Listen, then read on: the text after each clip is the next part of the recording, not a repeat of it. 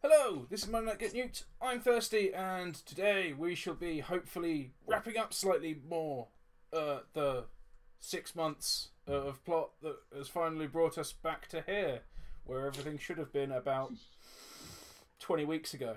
Before we go any further, I shall elucidate as to what the hell you're watching, because you might not know. We should be playing Nuked, which is a setting of the Spiced system, which I co-wrote with Valonda, who's far more famous and does stuff, and I don't, because I'm lazy and ill. Without further ado, we have some players and some rules for chat. Which order should we do those in? What do we think? Rules for chat, then players, players, then rules for chat. Nodding is not helpful. Rules for chat first. There you are. You've volunteered. So, those rules are again, don't be a tool about someone's race, don't be a tool about someone's gender. In general, just don't be a tool. Or a screwdriver. Exactly. There we are. And being that a certain young man has seized the initiative, introduce yourself, sir. I am Eivor. I'll be playing Zeke. I forgot for a moment there. The brave, the valiant, the always up for a challenge, not at all cowardly or sneaky. Be interesting to get back to interested in getting back to Ooze Town as quick as possible to resolve this stuff with Morgan and leave the south. Yes, your foray down from the north hasn't been quite as pleasant and smooth as you hoped. You definitely haven't found out what happened to Jerry's brother. Nope. And hopefully we'll find some answers in the fort. Yes. So, to hop again to the left, we shall have a Lilth. Who shall you be playing tonight? I will be playing Anita, the very, very, very hacked off. Not been in such a mess of events for 100 or so years. Ever so slightly annoyed with the people who have tried to blow her up, get her killed, induced her to kill other people, almost burn to death, almost drown, almost die on a sinking ship, almost get shot outside a brothel. Or three. Yeah. I particularly love the way that you phrased that. You still haven't elucidated whether that's your nominal foes or your nominal friends, but exactly. I'm liking the phrasing. It's good. It's so good. It's perfect English. So, without further ado, we shall hop to our final player, for we no longer have a fourth. Because that was getting a bit hard to handle. Especially them trying to kill you all. So, Spanners. Hello, I am Spanners. I am playing Timi, who is clearly not a pacifist. But basically, based on the fact that she is not a pacifist, is currently down to 1 hit point, so may or may not survive to the grand finale. She is apparently doing her best not to survive, and I don't think Anita is in any mood to make that any better. Maybe. But I'd just like to point out that she did give Anita a beer when she really needed one. That's... I'm sure that helps in some way for burning down several brothels and shooting people in the face. Well, as we may recall from last time, or possibly not, we have in fact noted down, or I have in fact noted down in the corner of my little page of notes here, stats for Jerry. So if one of you does die, we can your player essence can possess Jerry and continue the fight in the manner of someone who's small and weak and can't speak or use weapons or wear armor. So But yes, there we are. We have our lovely players. We have our rules for chat. We have Corone in the chat talking about cornflakes. So, without further ado, we shall establish the scene. Does anyone remember where we are? As I remember, we just reached the road. Exactly. You have just stumbled out of the mud of the estuary between Ooze Town and Moorcrud. You've found the ruins of an old road, and you are basically just stumbling along it. I believe at least one of you is more than half dead. I'm not sure if more than one of you is more than half dead. I don't know what I'm Zeke's fine. state of health is. Zeke's not bad. On a scale of 0 to 19, it's a solid 14. Ah, well, there we are. You know, he's not having a great day, but as far as things could be, you know, not bad. So I assume you're probably helping Timi in some way, even if it's just like, yeah, don't step there.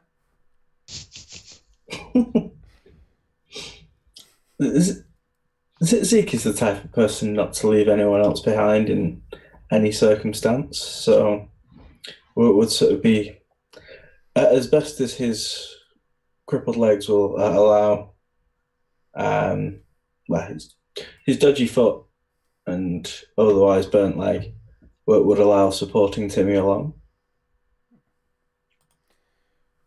There we are. So, you know, so you're helping each other along, and that's awfully good of you all. Right. Where were we? On a road. We were on a road. We were helping Timi in some small way amble along as she recovers a few seconds after having a metal pole jammed through her. I believe it was your left hip. Yes. Excellent. Well, not excellent, obviously. Incredibly painful and unfortunate, but, you know, that's life. So, as you stumble along in the inevitable dying of the day, you once again, I can't even recall what point of the day it was. Wow, that's something I really should have recap listened to. Anyway, I remember you spent several hours running through some bogs, so hey. We shall say that the light is dimming. Not dark yet, but sort of, late afternoon. And you can see haze on the horizon. There's a pall of smoke coming off from Ooze Town, and you can see there is still clearly fire underneath it in places. You get that orange backscatter light off the smoke, and it's quite clear that whatever's happening over in Ooze Town is not great. There's a considerable amount of damage, and there's clearly fire still burning. What are you guys doing? You're hobbling along the road. Are you just going to, push forward? Are you going to find somewhere to heal up and take stock? Are you going to hide because there might be more crudders coming after you? If there looks like there's somewhere that we can feasibly stop and shelter, maybe start a fire, that'd probably be quite appreciated now, just to recover, even momentarily. So you're looking for somewhere to start a fire? But somewhere sheltered that we can potentially have a fire as well. Okay. Are you making the others aware of this, or is this just what what's in the back of your mind as you wander along this? This is just something that Zeke is trying to, as actively as possible, do, but we'll only mention it after he's found somewhere suitable. That, oh, by the way, if Timi's not doing so well, we should probably settle down at least for a little while. Okay. So, what do the other two think?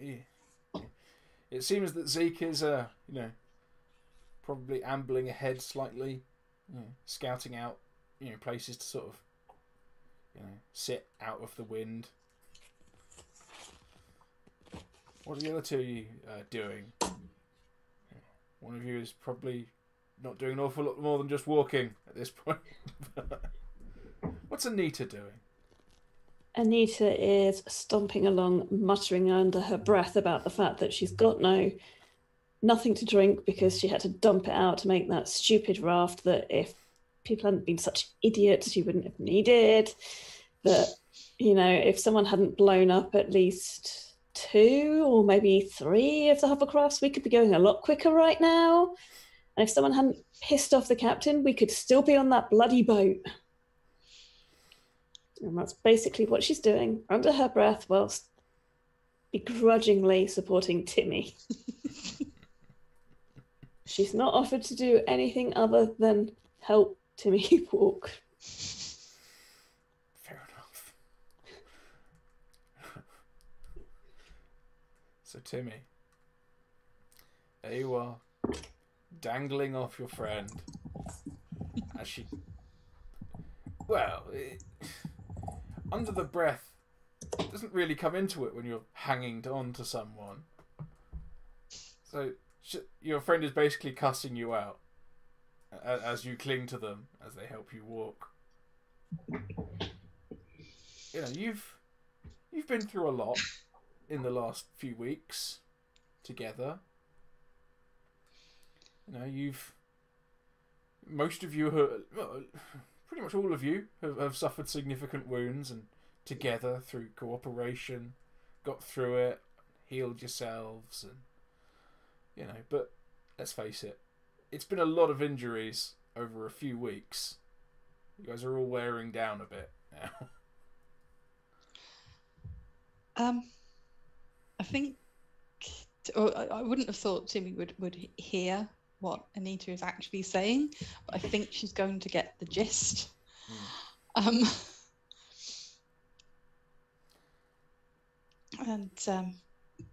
from having not seen Anita quite as irritable as this, although without beer is prone to a few grumbles,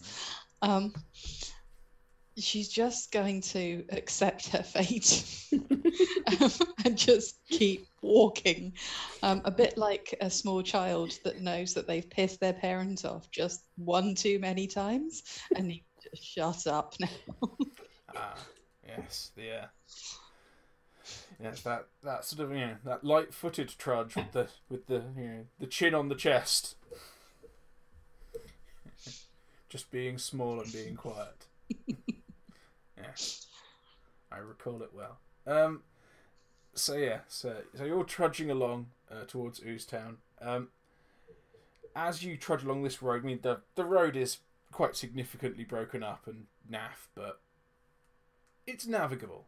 There is essentially a hill, sort of an escarpment, a heavily wooded escarpment at one point, going up from one side, and on the other is just like a mud and reeds and grass and filthy water. So there's not really much to see or anywhere else to go as you follow the road for maybe about sort of 45 minutes, maybe coming up on an hour, with Timi's sort of weight dragging on Anita, who was never the most athletic to start with. And as you come to the end of this, you notice... Screw it, let's screw the distances a little bit. You notice that there's what was once a small mound. The road seems to go around it on both sides, and there's it raises up slightly, and it's sort of flat topped. And someone at some point has clearly tried to seed this with something, and there's some old withered crops on top of it. That someone's tried to sneak out of town, gone like, oh yeah, if I can plant this close, but over on this side, no one's going to come this way. But it hasn't taken. And a short distance beyond that, there is an old building that's the it at one point probably would have had a lot of windows, but they're all smashed and all gone now. And it as you come along the ruined road, the left side of this building is basically in the mud of the swampy estuary, whereas the right side stands on some concrete that holds it out. It looks like it's dry in there. That being the case, I think Zeke would possibly, quietly as possible, creep towards and have a peek through the windows, the lower broken window holes, to see if there appears to be any signs of like habitation or people there, or Rajadan. Right. Well, yeah. As you wander along, it strikes you as a little odd that there are no creatures here, because it seems to be such a good place. Initially, you can hear gulls around. You can hear there are animals off in the grasses, but this building, as dry and as intact as it seems, doesn't appear to have any like obvious, tracks in or out of it, or feces caked around the outside of it, or anything like that to demonstrate that something was in there. Okay. If you want to go and have a proper look, you know what you need to do. Yes, I think I will. We'll take that better look.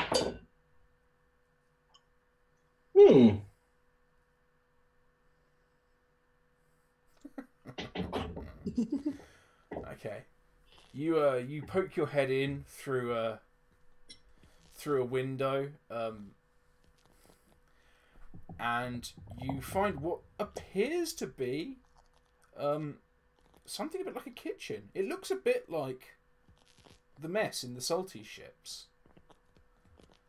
Now, there's a lot of sort of like brushed steel, and that's gone a bit to gone to seed a bit, but lots of sort of brushed metal and cabinets and things like that.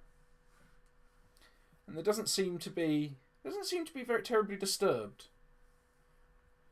It looks like almost people have purposefully left this building alone. I mean, these things could have been scavenged. Metal is a useful material. Okay.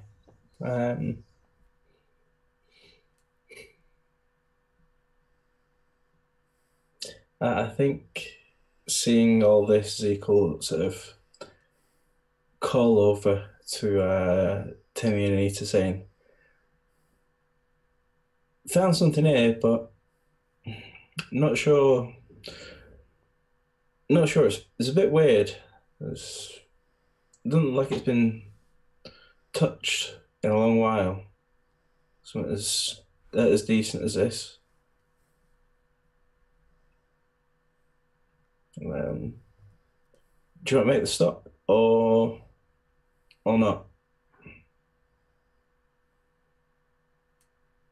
Could do with rest.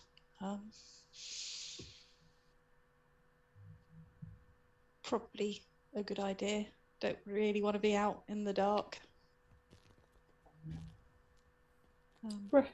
Rest would be good. And Anita is going to just guide Timi towards this place and dump her in a corner. Okay. We've established that Anita, in her previous life as a human before the desolation, lived on the south coast. Yes. And as such, presumably travelled slightly. Yeah. And as you draw closer to this place, give me a knowledge.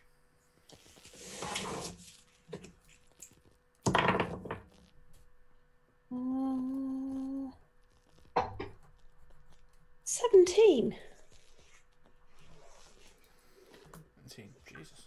Okay.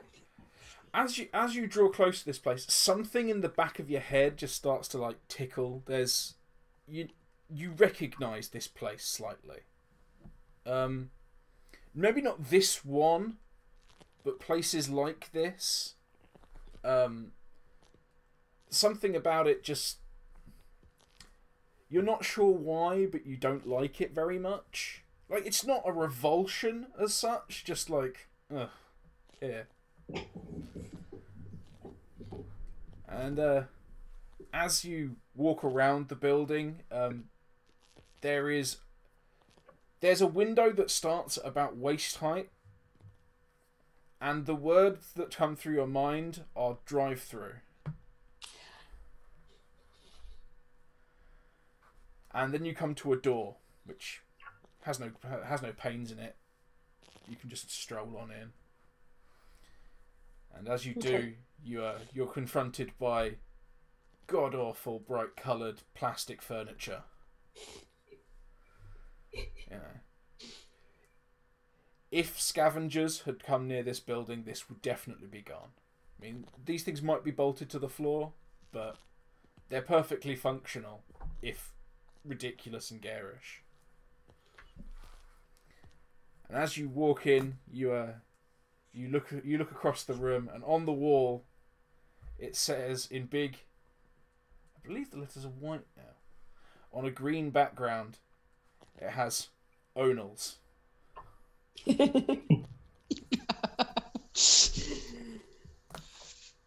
Anita's going to look around, just go, this place looks familiar. There's just something in the back of my head. It's, yeah. Although the fact it's not been scavenged is worrying, but, you know, whatever. And she sits Timi in a chair. Okay. As you plop Timi down in a chair, and you continue to look over at the sign, there's something here. Yeah. What is it? And you get like one of those phantom smells that you remember smelling. It's a smell you associate with a place, and you associate crap coffee with this place. You have like a flash of memory of a colleague buying you some rubbish coffee on a long road trip. Yeah. All I can say is don't drink the coffee. There might be some food here. It may still be good. And she's going to wander behind any counter that's still there and start rummaging through the kitchen. Okay. Yeah. So you're wandering around the kitchen. Zeke, you were scouting this building through one of the windows towards the back. I mean, did you wander around with these two, or did you climb in through the window you were looking through? When you I think as these two sort of came round, Zeke would have followed and gone in the front. Okay. And will now sort of be searching around for anything that's wooden and burnable. Okay. There is no wood here. This is not a natural wood sort of deal in here. There's something. There's some panels on the wall, like some slats that go across that you think are wood briefly, but as you go over and touch them, they're like cold in a way that tells you that they're made of plastic. And as you kind of pull one, it snaps. It's brittle, and you can see it's like hollow, like injection molded plastic. Like, You can burn it if you want. No, but I'm sure sort of on a bit more investigation, Zeke may find cardboard boxes, perhaps. It's always a possibility. Would you like me to perceptize that? Oh, I believe you and Anita are both heading behind the counter into the back areas anyway. So should let you both head on in there, and I'll tell you what you see. Once again, Zeke, you see the kitchen. You know, lots of brushed metal. It's starting to like show rust in patches. And you do see in the corner some old flattened boxes. Clearly, whatever was in them has been taken out. And next to it, there is a very large, sort of thick door with an odd sort of lever-style handle.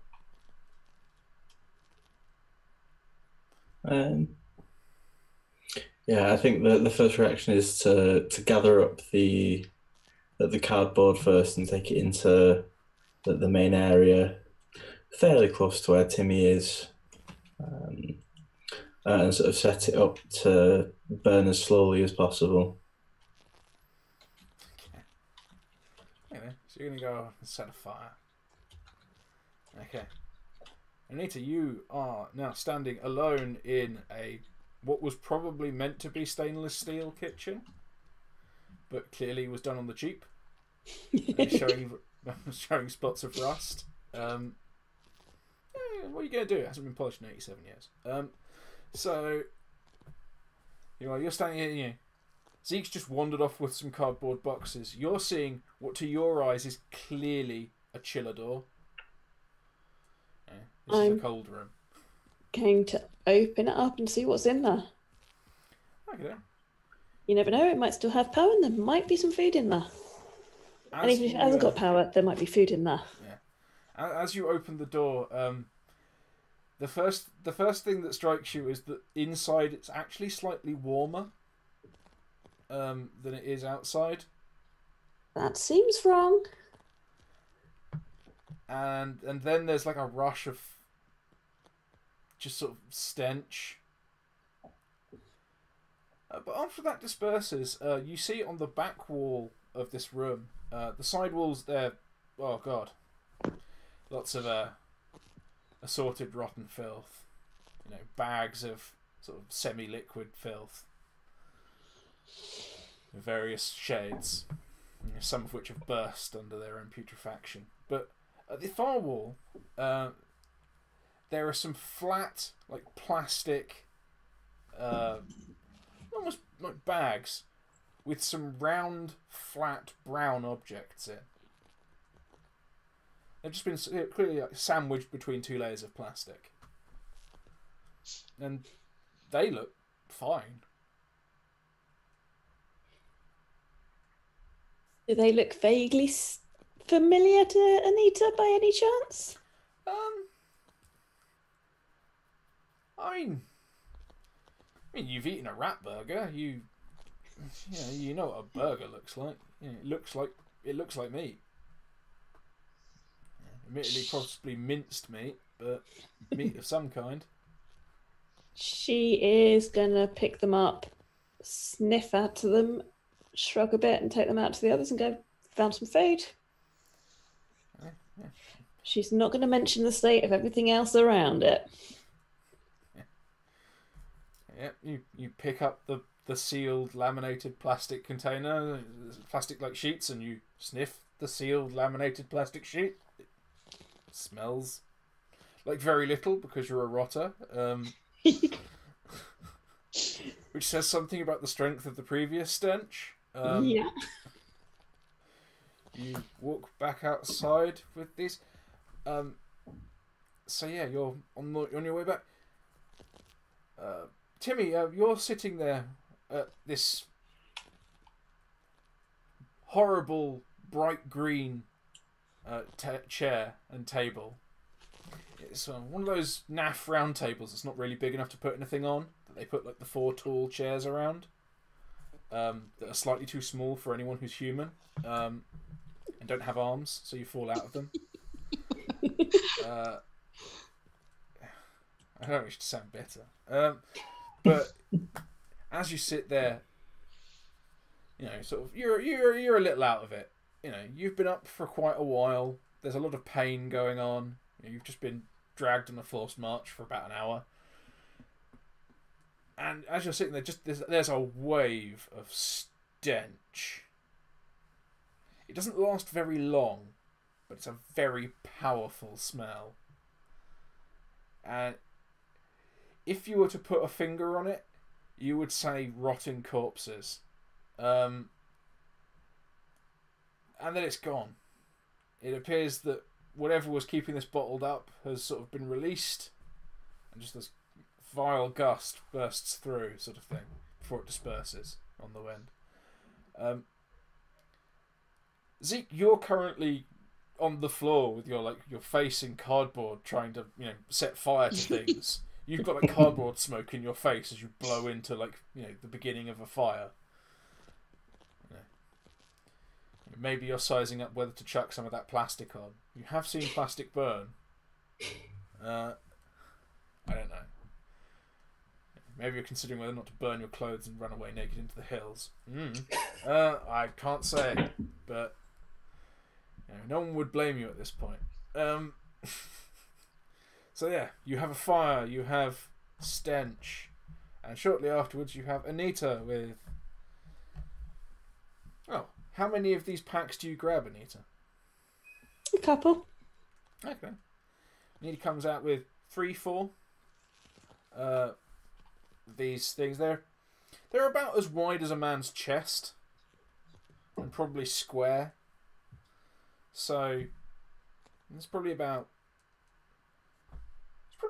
36 flat brown things in this space, carefully tessellated, not as to waste any space, because that would be inefficient. So it comes out with approximately somewhere in the region of 150 of these pressed meat things, sealed in plastic. There you are. There's your scene. They look awfully fresh for something that smelled like I'd killed it. Where did they come from? Yeah, and out back in the kitchen. Don't worry, these things last for centuries. What are they? They look like burgers. They are burgers. Rat burgers? Potentially.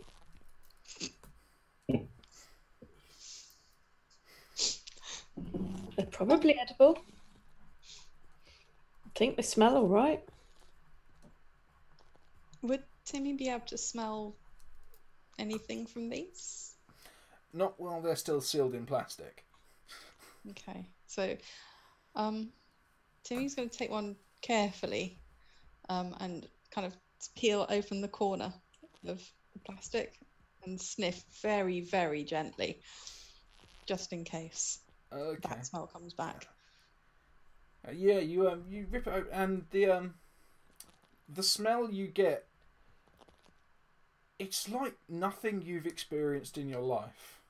It's rich and slightly sweet and sort of herby. It smells pretty good. I mean, nothing a little cooking wouldn't solve, but it smells nice. And once you do open this smell starts to spread. If Zeke was to put, not to put too fine a point on it, Zeke smells this and associates it with Lincolnshire, or the place his father said was called Lincolnshire.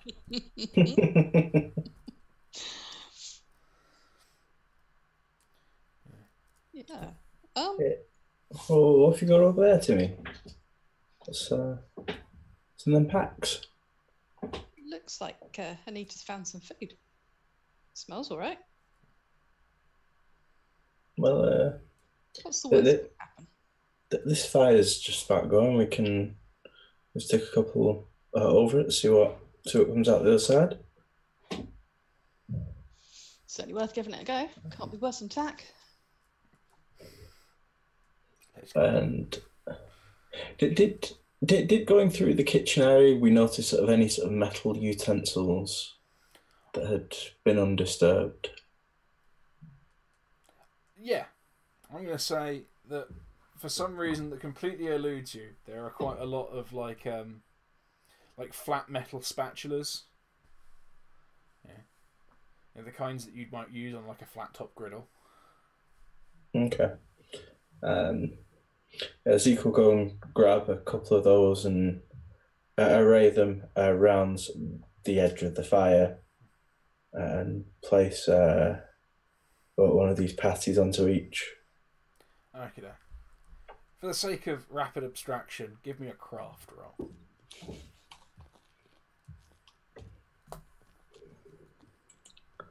Well, this can't go wrong. Dirty 12. Dirty 12. Excellent. You managed to, you rig like these large, like, spatula style objects up. You managed to, like, you lash them to to one of the chairs, so they're suspended a little way up, and you stand back and put your hands on your hips, and you're looking awfully proud of yourself when the first one of these patties just starts sliding under its own grease and falls in the fire. Yes. But yeah, eventually you manage to start cooking, and it starts working. You have to sort of adjust angles a bit. In the end, you get to 3. You get 1 flat and 2 sort of slightly angled against it, so they slide down into the middle. But yeah, it works. And it turns out that basically now you've opened this package, like they're all unsealed. So I'd like to presume. I mean, correct me if I'm wrong. That the general sort of lad logic works of, oh well, the pack of sausages is open, I might as well use them all. Yeah, there's no sense letting good food go to waste. Yeah, I mean you've got like 90 odd still sealed. So 34 is no big loss. Yeah. You start cooking them, and if you overcook them a bit, they dry out. It's fine. So gradually, The particularly overcooked ones may get chucked to Jerry over in the corner or sat on one of the tables. Yeah. Yes. While you're doing all this, Jerry hops off into the kitchen, and he comes back just smelling awful and a bit slimy, but very happy. Big old smiles on Jerry's face. He messily devours any bits of like this patty thing that falls close enough to him. So yeah, you cook up a huge array of meat in the form of you can array it. Not that there's many different types. You end up with sort of, one of you ends up with like 11, and the other 2 end up with 12. You can do whatever you wish with them, but yeah, you have like a dozen of these herby meat patties to do with as you will. They are magically delicious. Anita eats a couple. Excellent. Something in the simple act of eating them just makes you feel better. It's like a warm hug in your mouth. Even though you're a rotter and you know that you can't really taste things very well, it's still very, very nice. Is it a bit nostalgic by any chance? Quite possibly. She's going to eat a couple and then go investigate this place a bit more because she's a bit concerned that nothing's been taken. Okay. So you're heading off from the breakfast to go and what's the dinner, depending on what you want to do, supper. You head off from the meal to go and investigate. What are the other 2 you doing? Cooked flat meat patties. I assume you're messily devouring them. I think probably Timi is going to be eating a few of these to try and build some strength up, and then probably start looking around for at least something she could use as a bandage for the hole in her hip. Yes. Okay, so you're going to look around for a bandage. What's Zeke going to do? Zeke having sort of discovered previously on his journeys south that found meat is not always the best meat. Wait for the other two to at least had something, and seeing no effects, we'll tuck in. And then sort of follow that up by trying to assess whether there's sort of any closed-in rooms that would be decent to get a rest in that don't reek of rot.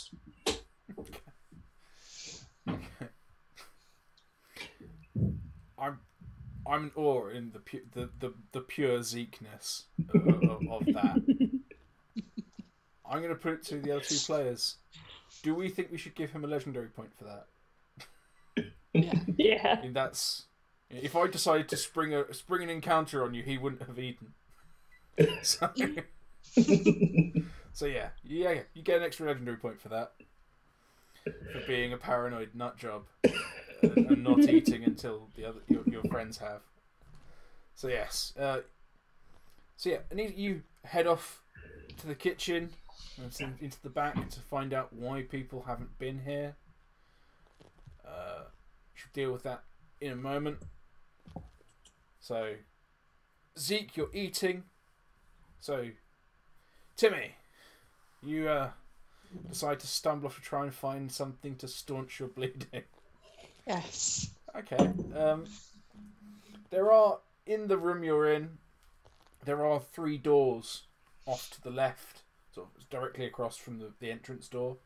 Mm-hmm. Off to the right, you have the counter and the entrance to the kitchens. These doors have little placards on with pictures of people, but they've been defaced to the point where you can't make out the shapes of the people anymore. I mean, this is clearly done even before Desolation. This is pre-Desolation graffiti.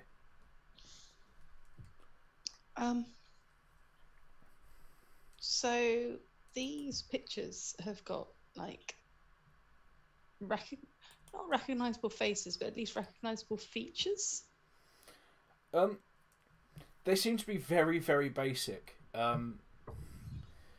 One appears to be just a very basic stick figure.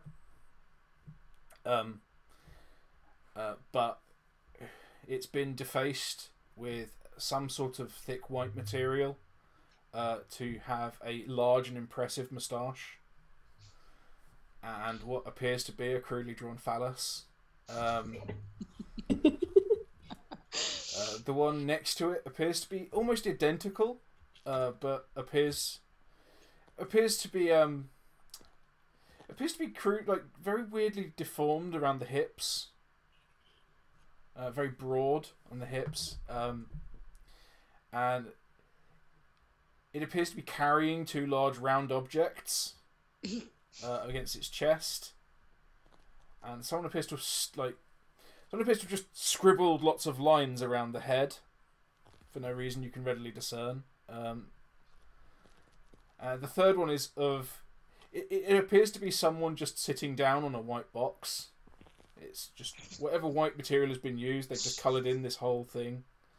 And there's a person just sitting on a white box. From what you can gather, the third room is probably a toilet. You're not entirely sure what the purpose of the other 2 rooms would be. Okay. Based on the phallus that has been drawn onto one of them, Timi is going to deduce that salties are generally men, and that looks like sort of some of them that she's met. So, or it could be a sword. Who knows?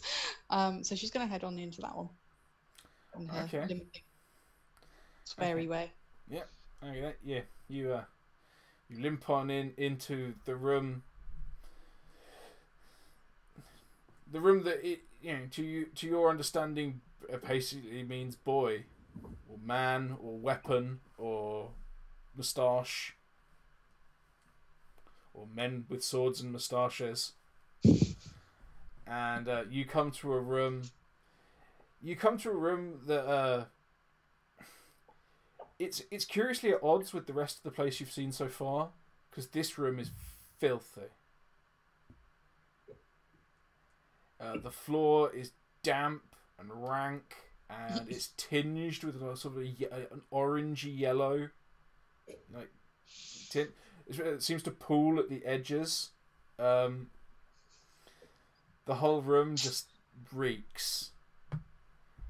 You can see once now you've come in, there are a toilet. There is at least one toilet stall that is recognisable as such from the rest of your life. You have seen toilet stalls before, but it appears that like the door has been kicked in, and someone has broken the toilet, possibly with a hammer,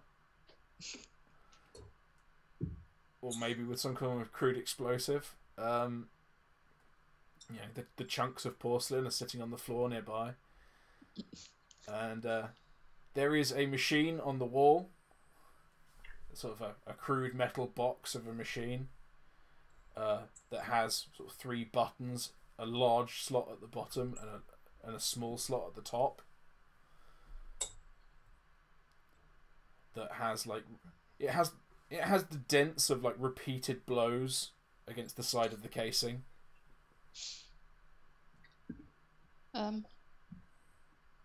Yeah. Timi doesn't want her open wound anywhere near this room, and is going to leave immediately, if not sooner.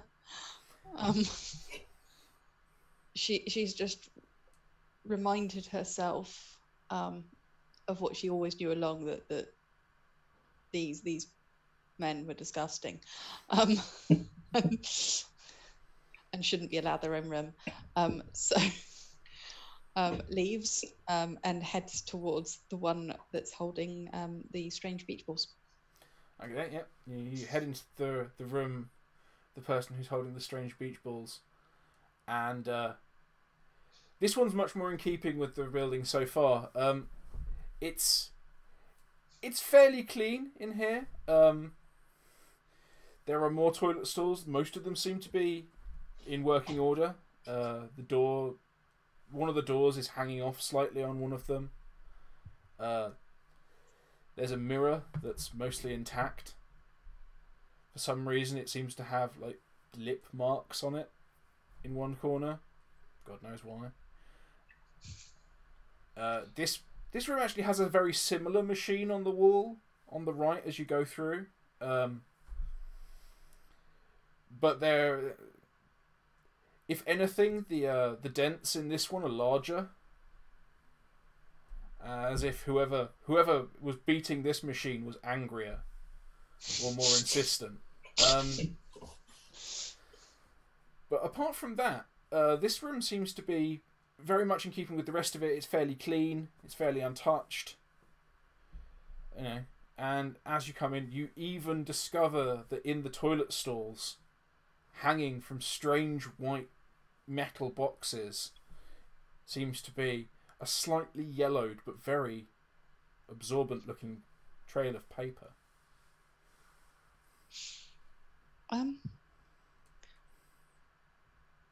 Keeping an eye on that paper, this machine that has been hit with far more aggression, does it appear to have anything in it? Without investigating it, there'd be no way of knowing, really. Okay, so could I argue a perception? Yeah. No, I could not. Oh. God's sake. Okay. Done As it far again. as you can, okay. Yeah. I'm not re-rolling. I'm not using Yeah. Okay. Yeah. legendary point to look at that. Yeah. You have a good look at this machine. Yeah, you're pretty sure that this machine has been beaten to within an inch of its life. There's not much point investigating it any further. You know, as you look, one of the corners of the machine starts to pull slightly away from the wall. As the tile behind it cracks. Yeah, this machine looks utterly ruined. If there was anything in it, it probably would have fallen out by now. Fair enough. In which case, she is going to resort to the slightly yellow paper stuff and grab as much of that as possible and take it back to her exciting green plastic chair. As you pull the paper, the box it seems to be spooling out from opens in the way that things do in some cheaper establishments, and swings outwards, and you just see there's two big rolls side by side of this slightly yellowed paper. You could just yoink them both if you wish. Yeah, I'm gonna yoink both of them. They're both coming with me. Okay, so yeah, you walk out of the toilets at Ornell's with 2 rolls of toilet paper and a new and a shiny new sense of disrespect towards land-loving males. So yes, we have that. We have Zeke having just finished eating and starting to wonder about. I can't remember what you were going to do. Zeke was in search of somewhere a bit more sheltered, a bit more defensible. Yeah, a bit more sheltered or defensible. Yeah. Yeah. Okay. Perhaps a room that, though we wouldn't be able to read it, read staff only across the front. Well, I will assume that will carry you in the same direction that Anita's already gone in. So we shall go back to Anita. So, Anita, you wandered back into the kitchen. What are you looking for this time? I am trying to see if there are any signs as to why this place hasn't been looted. Wow. And what kind of signs do you think those would be? Potentially signs of big dangerous animals or any gang signs or anything like that might indicate that someone's claimed this building. Good thought. So how would you be looking to ascertain this information? Would you just be looking, or would you be like, would you be considering things that you've heard from your own experience? Like, where would I look for this? Yeah, she would definitely be drawing on her knowledge that she's accrued over the past few years. Yeah. Okay. So yeah, you're drawing on your knowledge as to where to look for things. 14. So yeah, on a 14, looking for gang signs, because we're just so very ganged up.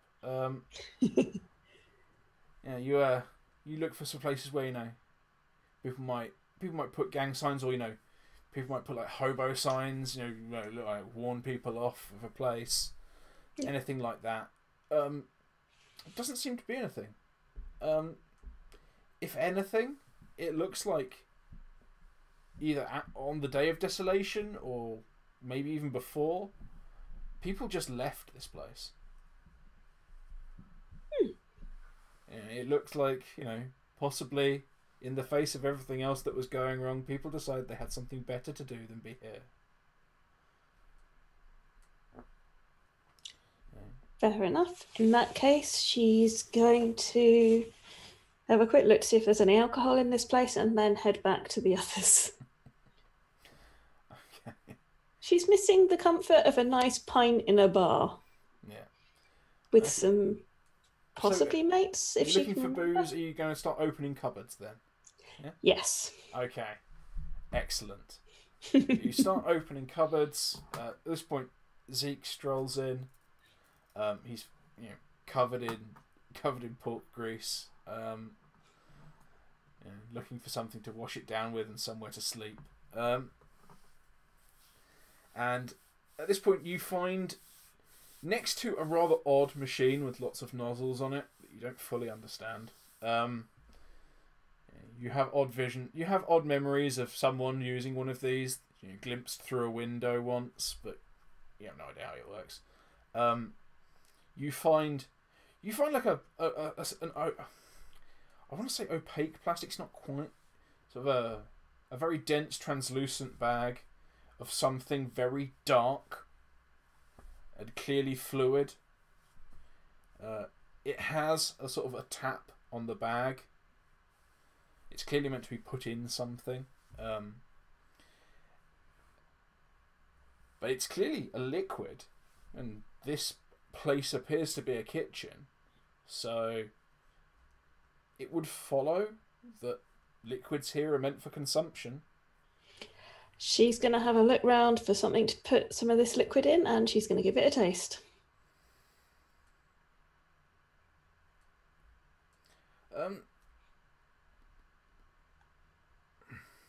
Just thinking of how scathing to be.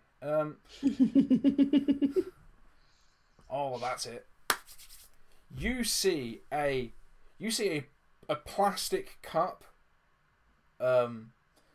which at one point was clearly branded, but the branding seems to have worn off slightly in the sun because it's been next to a window. Full of horrifically rotted paper straws. You could easily just dump those out and have a cup. Picks that up, kind of looks at it, dumps it out, gives it a quick wipe round, as you do. Yep. Sticks it on the side and sees if she can get any of this liquid out of this bag. It's got a little like turn tap on it with a little aperture. So. Like a Philistine ravaging a box of wine that's not in a box anymore. Mm-hmm. You turn the tap, and this deep, dark brown, almost syrupy substance sort of slowly squelches its way into the bottom of the cup. It builds up in a little like whipped puddle. It takes a little while to settle down into a flat gel. She's gonna just look at it, shrug, and You look at she's had worse stuff in You the look at it, past. you shrug, you tip the cup up. You tip the cup up.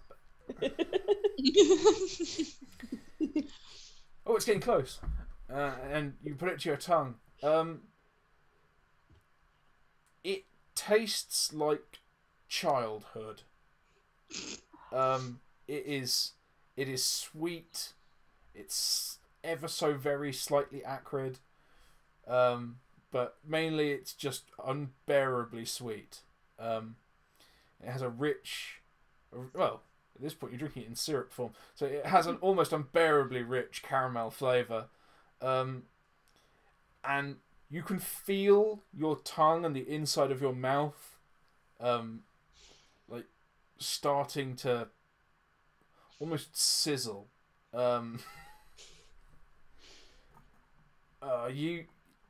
After a few seconds it starts to hurt. But this stuff is quite sticky. So inside of your lower lip, on your tongue, it's under your tongue. It's not yet got to the back of your mouth yet. It's that thick. But it tastes of childhood, and you can actually taste it. Yeah. Oh god, this is incredibly strong flavour. You get the impression this is probably meant to be diluted many times. Homeopathy be damned. You're having, completely undiluted. She kind of stops for a bit and looks around to see if there's anything she can mix it with. Double checks to see if she's got a water bottle on her, which I don't think she does because she may have used it in a raft and not got it back. Yes. So As you stand there looking around, like anyone who's like left mouthwash in their mouth too long, you can definitely feel the inside of your mouth starting to burn and tingle. ooh, feeling. Bonus. Yeah, in a quite uncomfortable manner. You can almost feel your teeth crying. What little teeth I have left. Yeah. Somewhere, a genetic memory of having gone to a dentist screams out, and its voice is forever silenced. But yes, you stand there savouring the rotter's treat of the dying Kalar. Yes. But yeah, She is going to squirrel that away somewhere if she can't find anything to dilate it with now, but she's definitely taking that with her. Alright. Do you If have, anything, it could be worth perchance, something. any levels of suffering or exhaustion?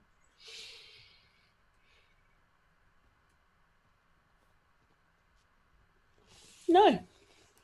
Good. Good. That means, for the sake of argument, you gain... Oh, Christ, I can't do that. You gain 4 legendary points. Nice. Because you've just drunk something that reminds you of your previous life and is potentially deadly to humans. Huzzah. It tastes amazing. It's hurting you quite badly, but it tastes great. Zeke, as you stand there watching Anita drink this, you can actually see like the flesh of her lower jaw starting to like sizzle and run.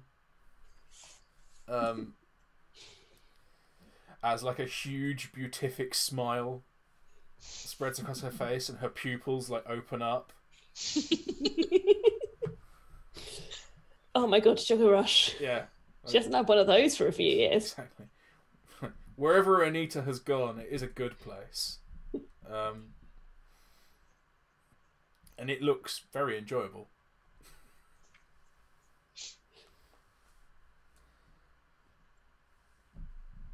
You're muted. Zeke will wander over and go, so, what have you found there? So, It's mine. Oh god. Okay. Zeke will give the cup that had this in sort of a smell and go, Mine. This is familiar. I think this is the dying Kalar. We got that back up north. It's still mine. You're not having it. Not a fan. Not a fan of any decent hybrid since it's been down here. So Yes, it is. As you say, it is most definitely the dying Kalar. The lesser, the lesser but far more deadly version of the famous pre-desolation drink Kalar. That apparently is part of the doom that destroyed the old world. From Atlanta to Apocalypse. But yes, you know well enough to not touch this stuff. But yes, as we stand there, we see Anita. So far, our moral guidepost, our mum of the group, if you will, sinking into the depths of addiction.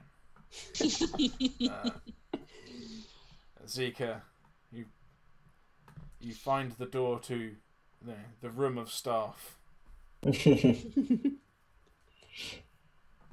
Zeke will look at the lettering on the door, go, and sort of, sort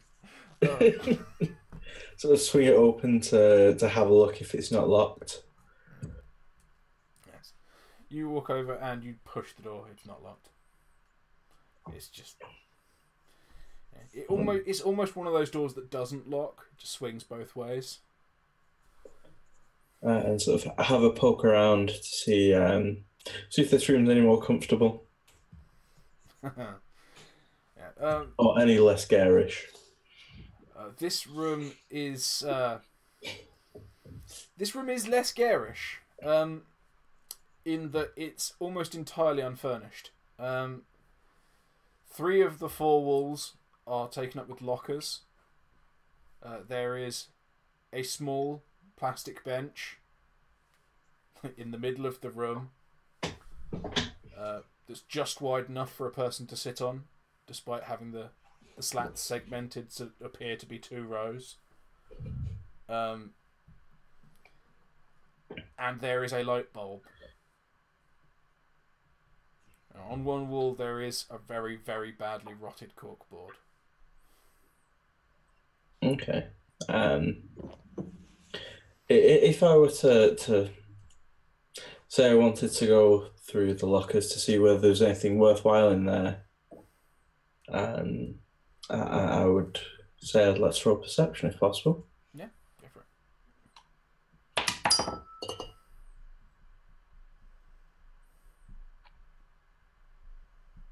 14. You find an array of different sized shirts. Can't remember what colour the current branding for Arnold's is. So Brown and mustard yellow? Some kind of horrible mix of disgusting clashy colours. But yeah, you find this thing, with the famous symbol on it, and you deduce that this must have been a uniform of some kind. If they don't smell too terribly unwashed, as in out of old bodies, Zeke will go and add them to the fire. Okay. As additional fuel, considering they're more than likely cotton rather than polyester.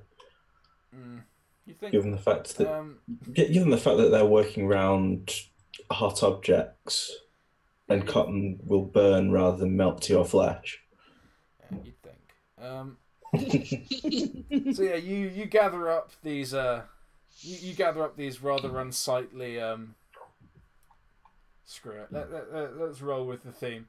A rather unsightly mustard yellow tops and standard black work trousers. All of them are made of a fabric that seems to be sort of very light and stretchy and shiny in some way. That's slightly uncomfortable to touch. As you walk with an armload of these things back, wearing the stupid hat, because hell, you had to find one that was your size, and you chuck it on the fire. They just smother the fire, and for a few moments you just sort of think, shit.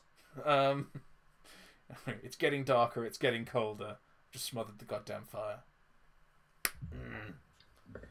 And then horrible brownish smoke starts to emerge from the sides of the pile, and a really unhealthy looking flame that occasionally sparks with odd colours rises out of the pile, unleashing a smell that somewhere it's kind of like aerosolized adolescent sweat that's been rotting in a locker for 80 years. So, not great. But the warmth spreads, quite nicely through the immediate area, as these things, slowly turn into a sort of pool of burning semi-fluid.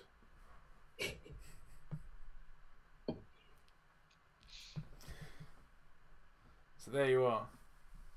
You screw it. We'll go on that one. You spend the evening without incident in this place, eating your miraculous meat patties. Yeah. You explore the third room, and you find a perfectly defensible room that locks from the inside, with a very odd shaped seat in it, and a fold down bed that doesn't seem to take anyone's weight very easily. It's now Jerry's bed. I really after Zeke and Timi both try to use it, Anita ends up on it because she's the only one that doesn't start to like pull away from the wall with.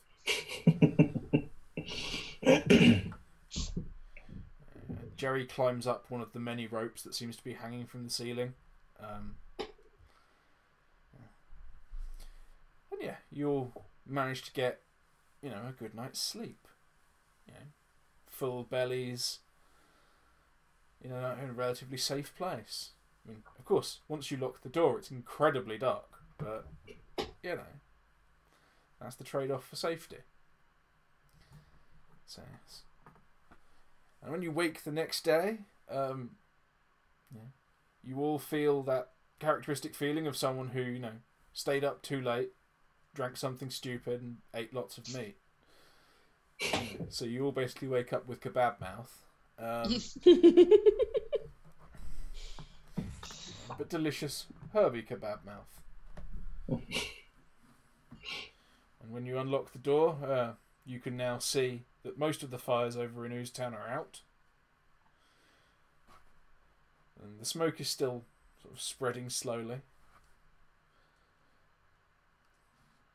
So, what are you guys doing? You have the morning, you have your breakfast.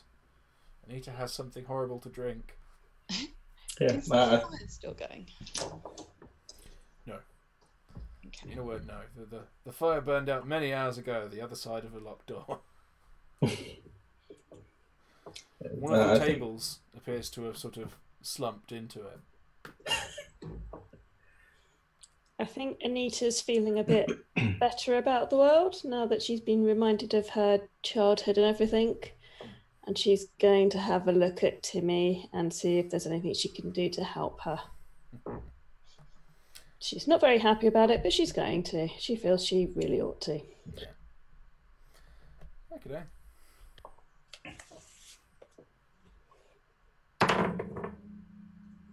That is 13. Yeah. And I'm Only meditating. 13. You says that the wound isn't actually as serious as it looks. It's very painful, but it seems to have, it hasn't hit any bones. It hasn't broken anything or fractured anything. It's just ripped a decent sized chunk sort of off of the fleshy part of the outer thigh, which isn't nice, but compared to say like a complex compound fracture of the upper thigh and a dislocated hip, is absolute doddle. So you pack the toilet roll against it, and you manage to find an unattended fleece that was on the back of the staff room door, and you tie that around it to hold it on, and you're pretty sure that will do. You can roll your standard healing die on that one. That is... What is that? I can't remember. How many ranks you got? 3. D10. D10.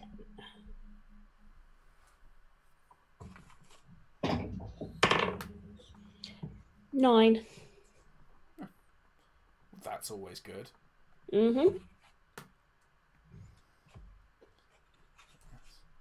Awesome. So yes, Timi feeling lots better. Yeah, no, obviously that's the benefit of a good meal and a night's sleep as well. You know, huzzah. So, there you are. You're all feeling a lot more human, apart from those of you who aren't. You've got breakfast. You've got, you know, you've got drink syrup.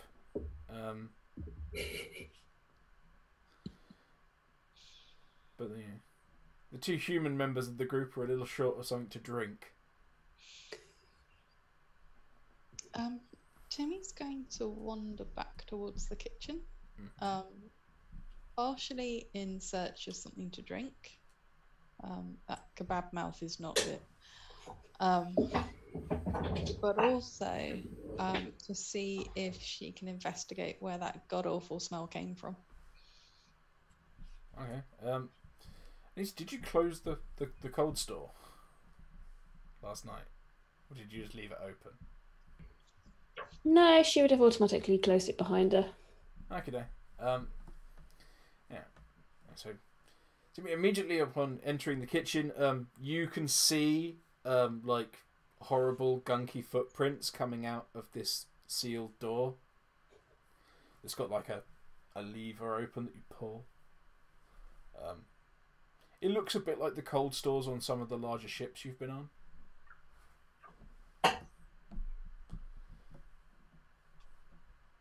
But they're horrible gunky footprints. Well, yeah. Because Anita tracked horrible gunk out with her.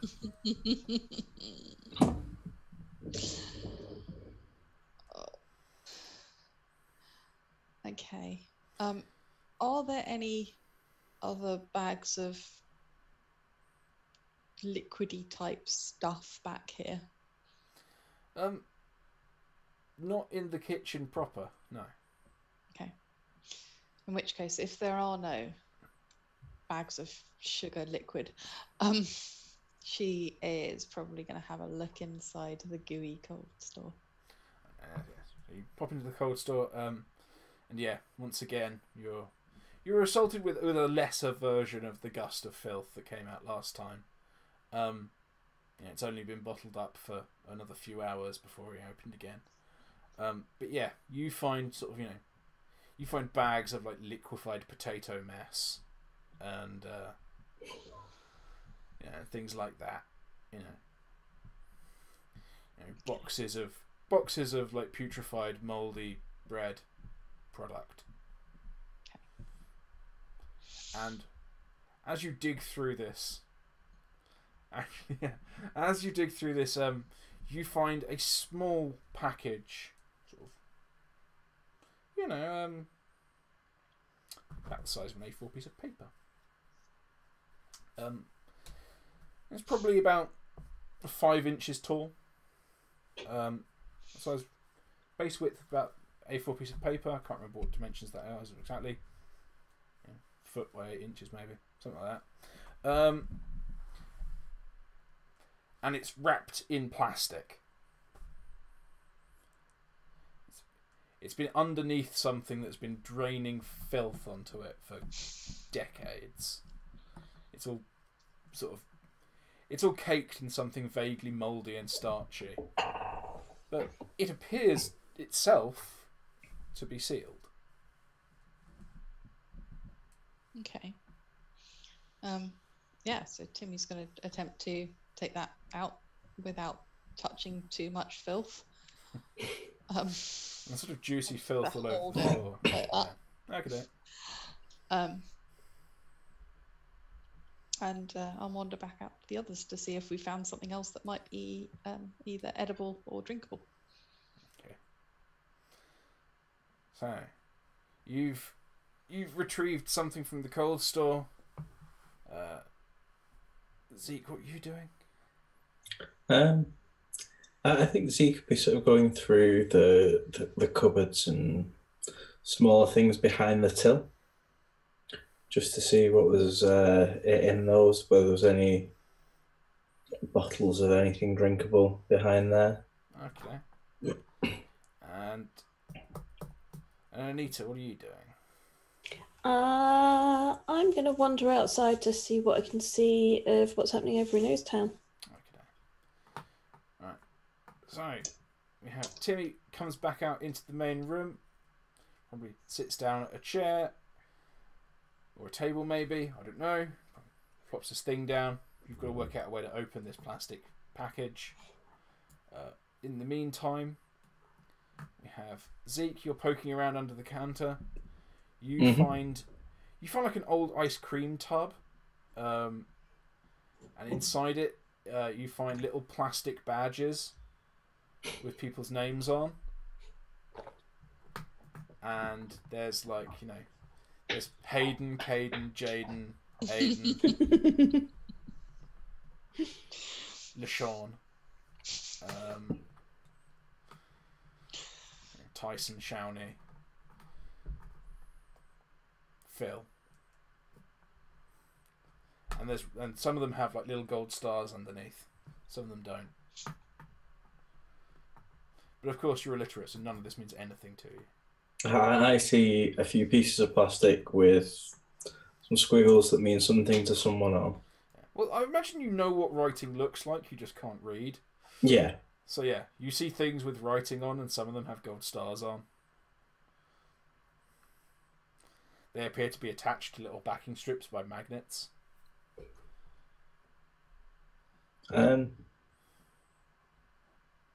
Oddly enough, discovering that they're magnetic, as Zeke sort of starts to bag them for extracting the magnets later.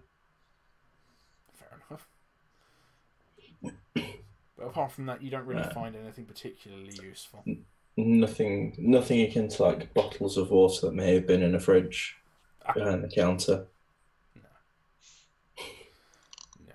Bottles of water. Is that what fast food's like up in the north? It's like, yeah, this water is clean. Down here it's all branded filth. Yes. So yes, Anita, you are outside. You look across at Oozetown. You actually get to see a view of Oozetown you haven't seen before, because you've never been this side of the river. Well, at least not since the desolation that you can recall. You get to see the other side of the bridge that leads across to Madame Nooch's. And you get to see across the river to where the bleed is. You get to see the merchant's quarter from the outside, as opposed to from uphill from it. You can see the perspective on the Salties enclave from the direction you've never witnessed, and most importantly, you can see up to the fort, and you can see there are guns on it now.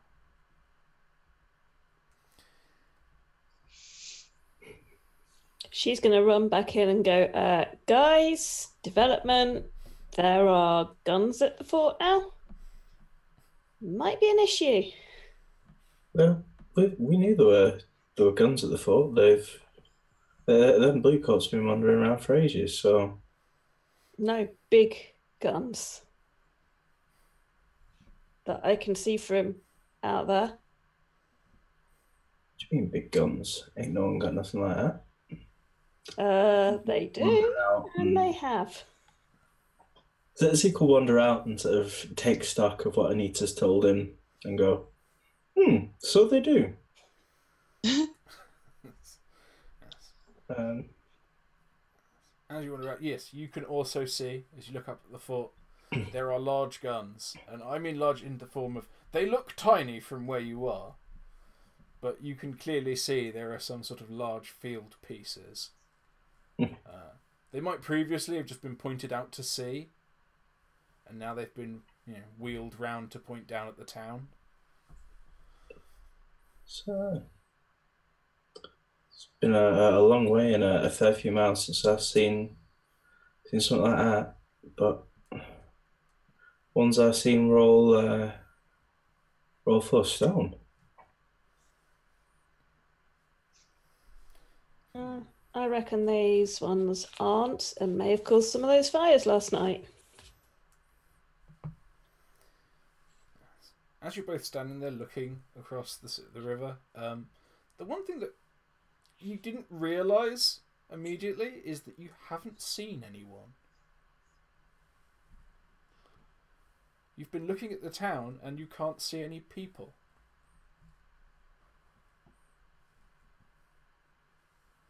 Do you see people over there? Because there should be people. Should be. It's still a bit early though. We can. Not that early. There should be at least people on Madam Hooch's. They're available at all hours of the day.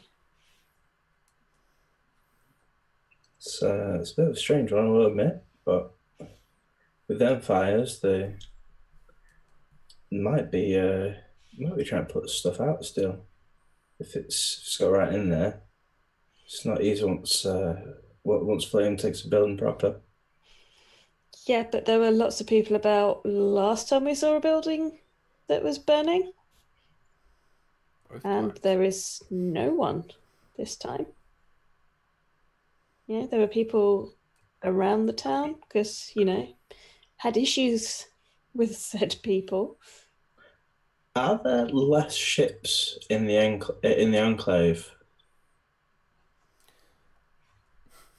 Glad you asked. There appears to be less enclave. Just outright less enclave. Okay. Yes. Can we see the wall that used to screen it? Well, last we were there, screened it off from the rest of Ooze town.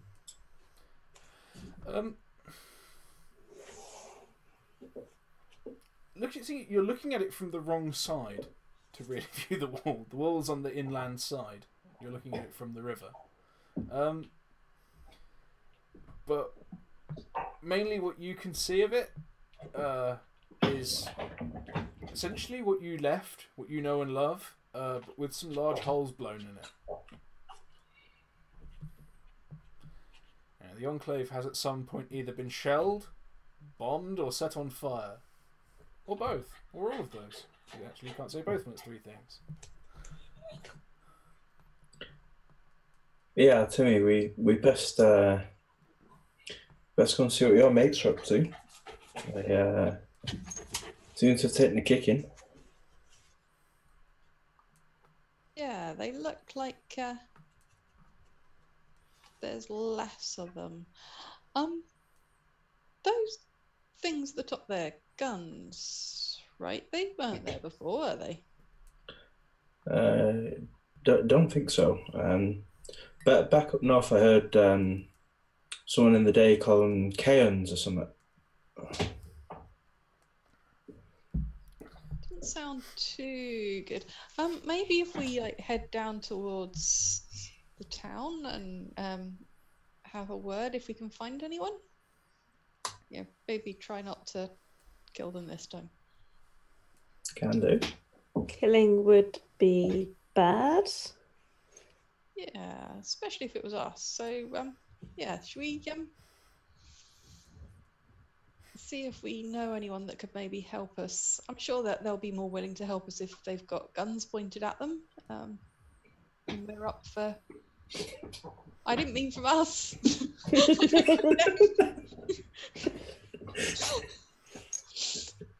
Yeah, to that too. But yeah, if they've got these bloody great big guns pointed at them, then we're helping to go and find out how to not have the guns pointed at them. Then maybe they might help us get in.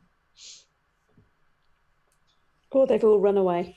Or they've all run away, and we have to do it on our own anyway. But it's worth a try. Or we could run away. Or we could run away. Zeke.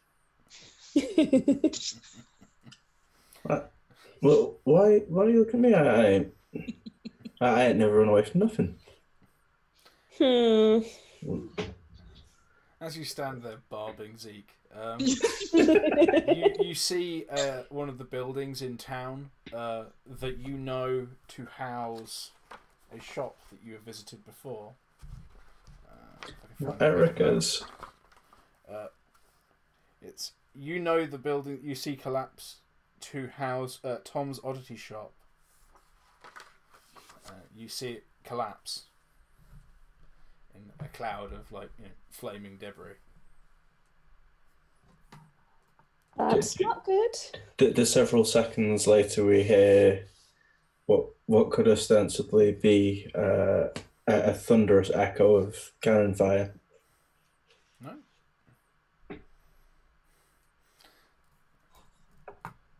I think we need to go investigate.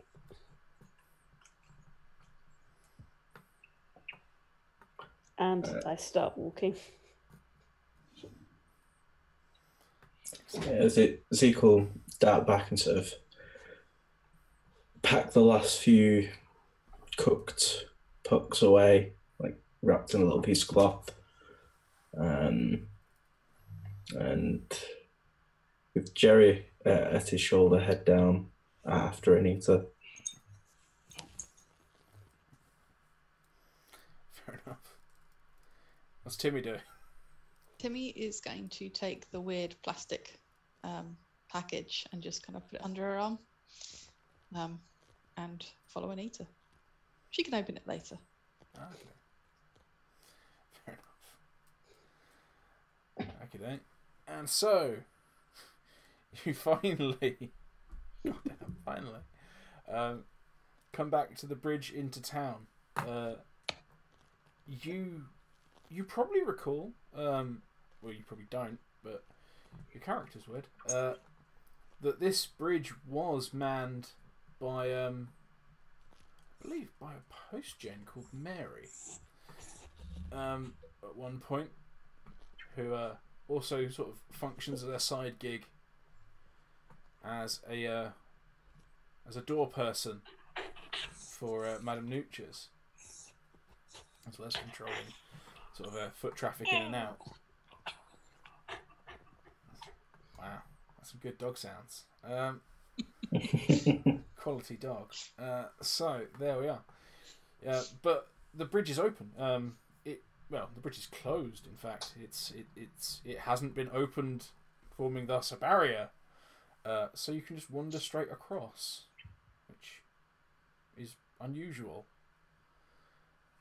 because they normally keep the bridge impassable, so Crodders can't get across.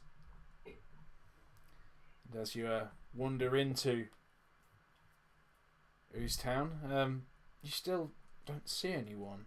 There's no hawkers out in the street. There's no whores on the prowl. There's no walks of shame going on. There's no street meat sellers. There's nothing.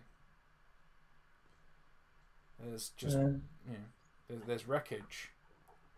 There's the remains of market stalls that have been abandoned. This really doesn't look good. Suppose we should get the last of these, and Zeke will sort of hold up the bindle that is his coat, the few clanking jars in. Get these to Morgan and see what's to do about it. And if we can't do anything more to help the town, well, there's plenty more places we can go and see. True. Just going to start heading towards cautiously. The pragmatism of a traveller. Head cautiously towards the enclave. Okay, yeah. So you're just going to head, straight down through the merchant quarter to the enclave, or are you going to try and artfully dodge through the back streets, or? If there doesn't look like there's anyone about, then just straight through. Yeah. Yep. Okay, then. If you're all agreed, that's what you do. Head back down. So you head straight along. You pass Madame Nooch's on your right. You turn left and head down Does anyone appear to be inhabiting Madame Nooch's? No. There aren't even any lights. No sound.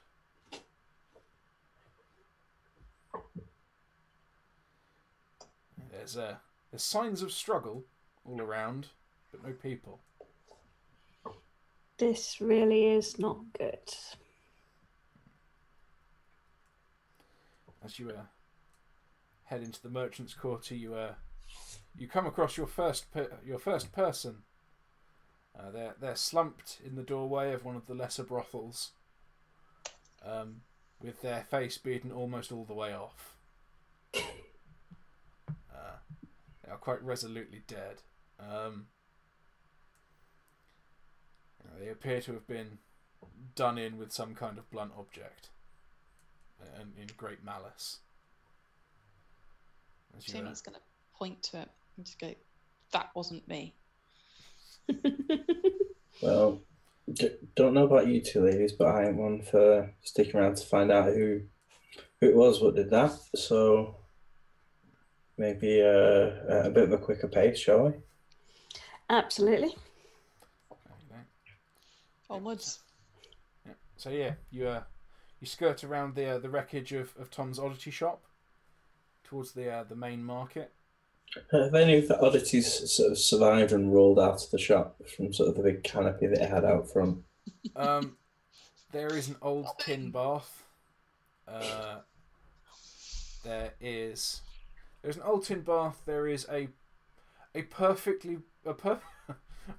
and unmarred set of porcelain buttocks. There is a mannequin's head with no face, and there is a genuine patent Victorian virility enhancing electrically operated belt. Yes. That's been rigged to a backpack with a car battery in. But the car battery seems to have leaked all over the place. So yeah, there are an array of wonders, none of which seem to be of any immediate utility. As you head through the market, you stumble upon more severely battered people, almost all of which have been dead for some time. Some, unfortunately, seem to have died more recently of their injuries. And as you come to the other side of the market square, near Rachel's, you find the little huddled body of Herb outside the door of Rachel's, with an older woman cradling him in her arms, which you assume is probably his sister. And as you go around the corner by Rachel's, you find the body of the rent boy you murdered still in the alleyway. And then as you head even further on, you come to the sports fields that separate the main town from the Salties Enclave. And you recall that there is no cover between here and the Salties Enclave.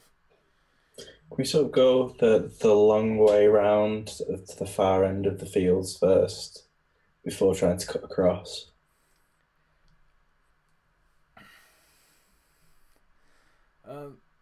The area that the fields occupy is nominally sort of square. If you walk around the fields, you're just the other side of the fields from the Salties Enclave. Essentially, you have a square with you at this side, the Salties Enclave here, the fort here. If you walk to the other side, you've just got to cross the field. You've just got to walk across the artillery range.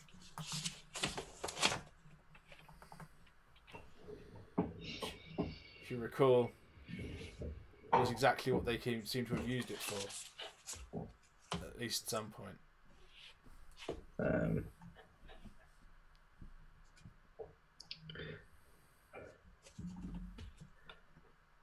Is there any chance at this point we could double back to find Jasmine if she still has Herb sort of in that doorway to find out what's going on before we try and undertake the suicidal run, which across these marshalling fields?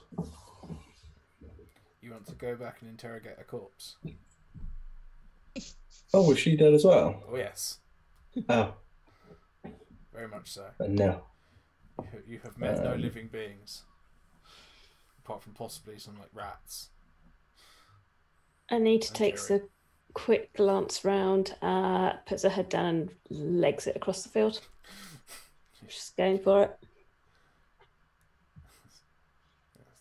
The whole one of you capable Yep. of legging it anywhere. Yep. Leaves the other two behind. Okay. Mhm. Okay. Just going to run across the field, see what happens. Okay. Her theory is that if she makes it across, bonus, the other two should be able to make it across. If she doesn't make it across and there's something starts shooting at her, the others know to go the long way around. No. You make it to a small building that seems at some point it's like a small like square wooden brick building. It might have been a scout hut at one point or something like that. You know, a bowls club, a football club, a scout hut, something like that. And you reach that, and you know, you're not by any means an athlete. You you reach it, you know, hand against the wall. You're puffed out, but you know, you've been on sort of tenterhooks this whole time. There's been no shout.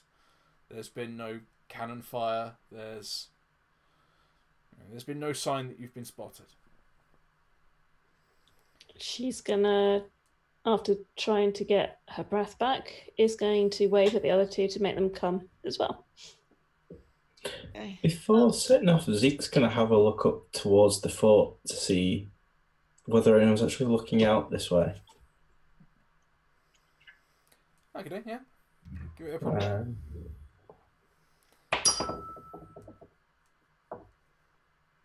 Not great. 10 total. As you look up there, you're pretty sure you see people moving on the walls. I mean, they're fairly high up, and they're in blue uniforms against a blue sky. Okay. Which doesn't really help much. Well,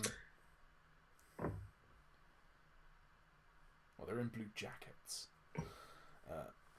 So yeah, you're pretty sure you see people on the walls, but you're not entirely sure. You know, you don't have like handy field of view indicators. Fair enough. Some of them might be looking your way, but you are far enough away to be a little dot on the other side of a large field. Okay. So Zeke will make the run as well, sort of as quickly as he can hobble with his metal contraptions. Okay, give me a physical endurance. Physical endurance. I assume Timmy's running at the same time, so give me another as well. Yes. In the manner of a rather well-known dark snake, she's going to go forth. Oh, fuck. I think I'm going to use a legendary point to re-roll that. Okay. Much better. Yeah, same.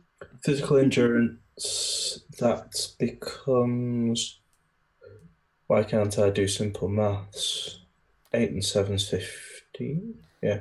Yeah, that's fine. You managed to stump across. I mean, you're not as fast as you want to be, but you might well be as fast as you're ever going to be. Oh God, Timmy. Have you rolled a double 11 again? Are we going to try for a third? No, we can't. Can't reroll a reroll. No. Okay. Bugger. Anita and Zeke rush across to this squat brick building. God.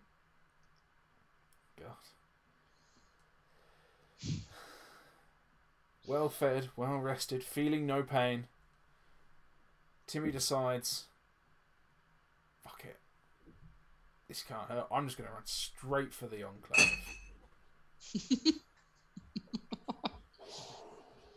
Fuck all this pansy step-by-step bullshit. And you see her she just bolts off in a dramatically different direction to the one you were running, sort of there to here. She just makes a straight run for the Enclave gates. And she's doing well.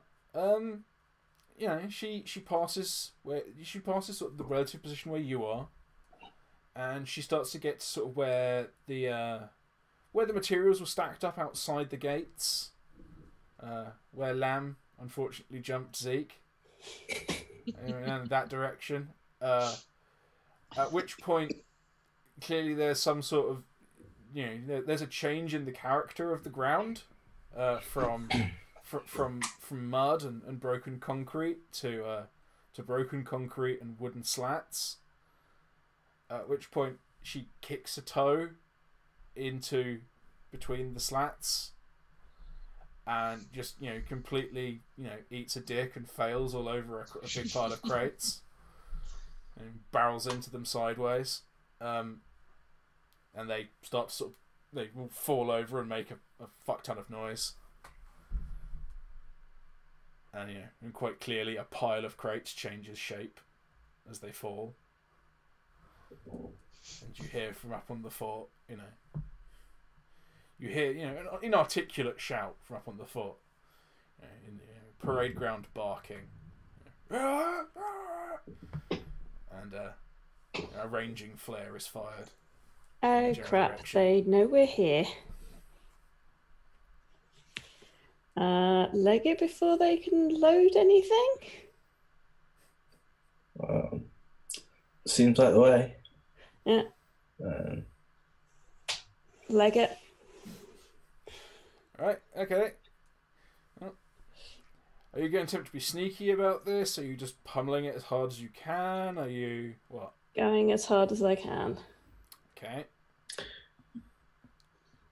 I think seeing Anita leg it as hard as she can, Zeke is going to try and take the slower, more stealthy approach, hoping that she will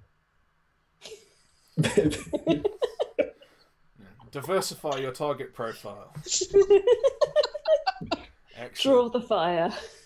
That's the one. Yeah. Yes. Yes. I say, diversify your target profile. So yes, she's so.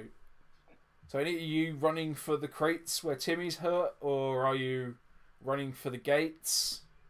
Try and get where you're going. She's going to run for the gates because she thinks if we can get to the gates, we can get some help. Okay. You're running for the gates. So, I assume if you're doing the zag to her zig, Zeke is running to the marshalling yard where the crates are. Not necessarily to help anyone, but to get in cover faster. Yeah. It's a longer route, but it's more covered.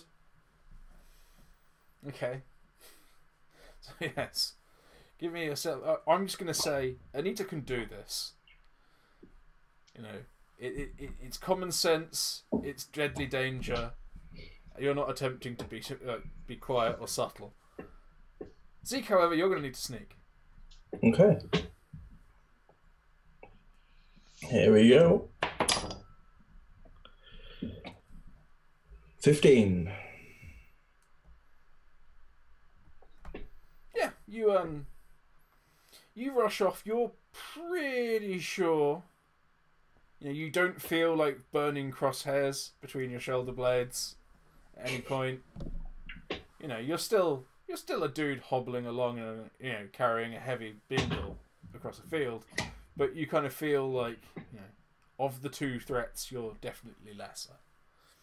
You arrive, you know, in the cool shade of a large pile of, I don't know, you know, assorted bullshit, you know, wooden planks or something.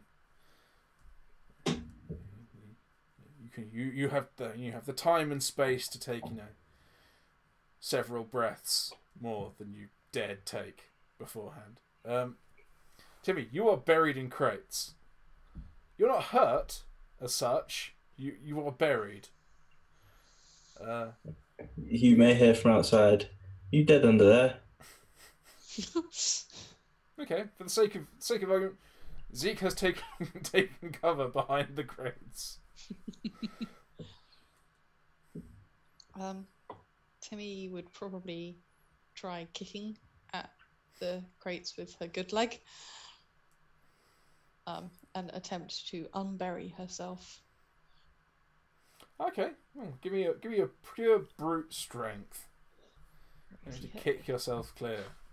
Let's see if we can get anything other than a bloody 11. Ooh, yes we can. 15. Yeah. Okay. You start kicking at the boxes. You don't break the box you're kicking, but instead you kick yourself clear of the pile.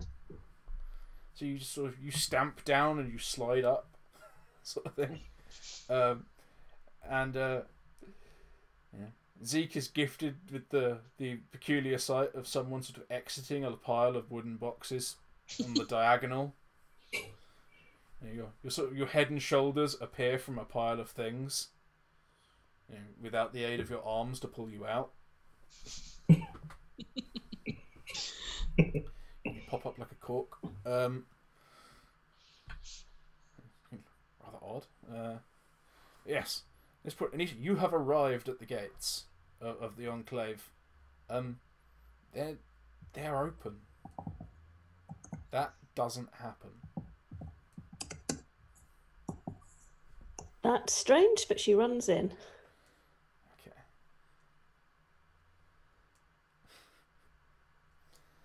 Okay.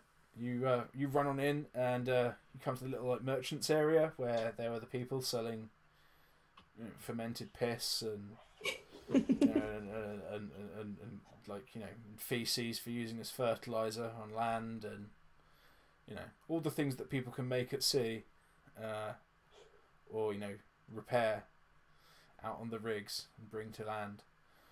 And once again, anything of any real use has been taken, and you see bodies lying unmoving. Most have been beaten, but some have been shot. Many are burning, or have been burned. But it seems that the immediate area around you has been cleared. I'm gonna keep heading towards Captain Morgan's ship. Okay. Yeah. Unless there's anywhere that is more defensible within the Enclave. Now it really comes to mind. You haven't really been anywhere else in the Enclave. No, in that case, head straight towards sort of thing to get to the Bottle and Bride. But apart from that, you've never really been anywhere else. Yeah. So yeah, you heading off towards Morgan's ship, office, home. Yep. Okay, That's the one. Cool. So, Timi and Zeke, you are within sight distance of each other. You could easily, Zeke, you could easily help Timi extricate herself from her failure. What are you doing? Timi, your arms are currently pinned. From sort of where we are, is there like a clear line of sight to the fort, or are we behind sort of a reasonable amount of cover that they would have to guess to shell us? You are behind a fair decent amount of cover. Timi is in the first line of cover. If they wanted to shell Timi, they would just shell the pile of boxes she's currently laying in. I think Zeke will reach over and sort of grab for Timi's collar, just to sort of haul her bodily out. Maybe a little indelicately, but hey ho. Okay. I think she's been through worse recently. 4, Up 8, into a grapple. 7 plus a grapple. Yeah, you Oh, can make sweet. a grapple. That becomes a... Well, it's still 7 plus 3. Okay, then. So yeah, on a 10, you start to sort of pull her out. You don't make enormous headway. She's pretty well jammed in there. Those boxes are heavy. But you're loosening her up there. You manage to get her arms free. She's still sort of pinned down from the waist. But Timi, what are you doing? You've been pulled out of a pile of boxes. Your arms are free. Your legs are pinned. Okay, so with arms free, then Timi is going to attempt to also wiggle out of these. We on a strength or a? Let's give it dexterity. Well, you're trying to slippery fish your way out of this. 10. Okay. 11. No, 11. I can't count. Yeah, I'd say with your combined efforts, you just about managed to get free before the first sort of large thud sort of is heard from above on the fort, and you're pretty sure that you're meant to hear the boom before the thud. But you're not entirely sure what's happened. Nothing seems to be exploding.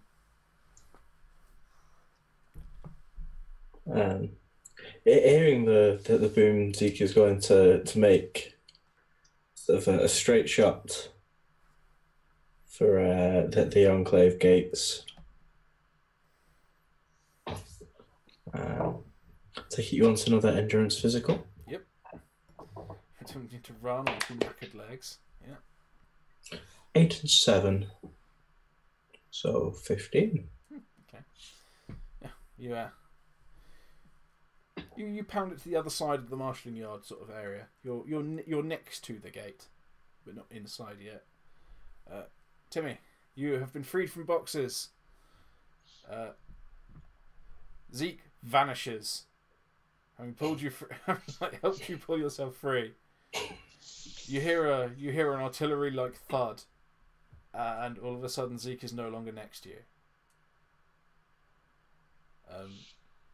At this point, you see a second flare falling down towards you. It looks like they've sort of worked out where the elevation is. They've managed to fire a ranging flare out. Okay. They're trying to bracket you.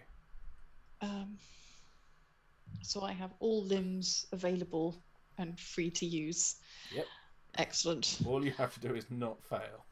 Okay. So I am going to head straight towards the wall. So away from the boxes and closer towards where they're firing from. So where they're up on the hill. Yeah. So if they fire downwards, they're going to hit themselves. And You can run back across the field to the bottom of the hill they're firing down from if you want, yes. good. Is it Or closer you could to run then into the towards Enclave. Morgan? Yeah, go on. We'll run into the Enclave. Yeah, you're like next to the Enclave gates. Fair enough. Okay. Okay. What are we rolling on?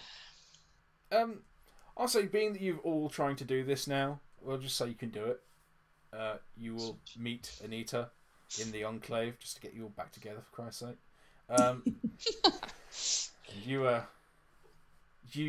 You two both enter the gates. just in time to see Anita sort of entering the next area past the merchant sort of court, the little square, wandering off towards where you recall Morgan had a landed boat, sort of run aground. So she was never really at land. She was always in her boat, because she didn't look very kindly upon having to be a salt captain. So yes, you all sort of get back together, and when you wander through, you find the area where you recall Lamb threw himself down into toxic mud, and you find the lower hull of Morgan's boat burned out. Looks like this area has been thoroughly shelled. Some of the buildings and jetties around it have been blown to hell. There's ashes and sort of smoking timbers here. Do any of the boats appear intact? Most of the boats here were sort of encircled by jetties and are usable anyway.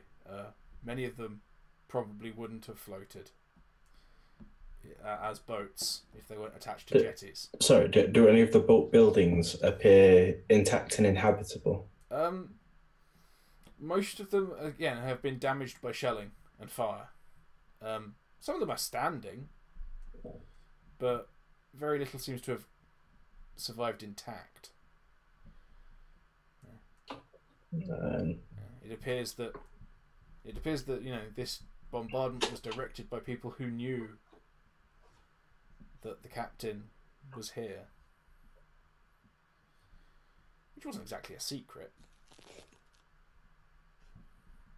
Did Morgan ever tell us a rough idea of where the tunnel was up to the fort?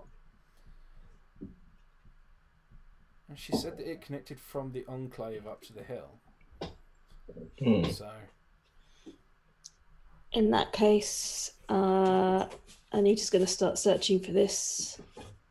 See if she can see anything that looks like it could be a tunnel up, or a cave, or anything like that. Okay. Or a sewer entrance. Okay. Basically, any tunnel-like structure. Okay. So that's where we're going with this, is it?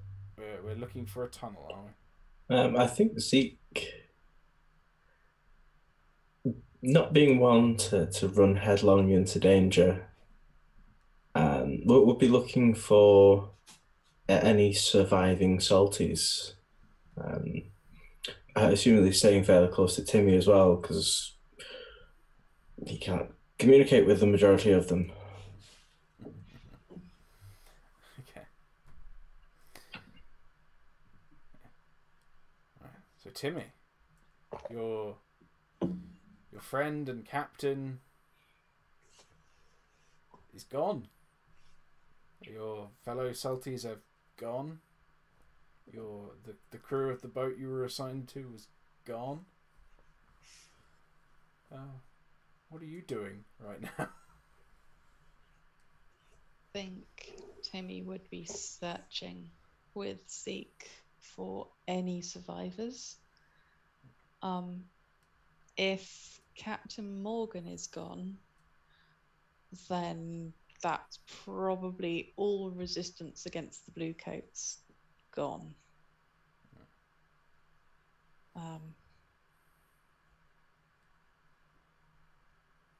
I wonder whether she'd be sort of contemplating whether revenge is actually worth it at that point, but then kind of struggling with ideas of actually wanting to go out there and kill everyone in the most creative way possible. But for now, I think she would be searching for any survivors.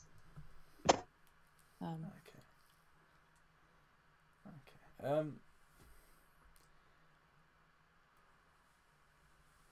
As you are wandering around in the enclave, looking for survivors or clues, or in Anita's case, tunnels, secret entrances, anything you can. As you are there, you pick up a tune in the air.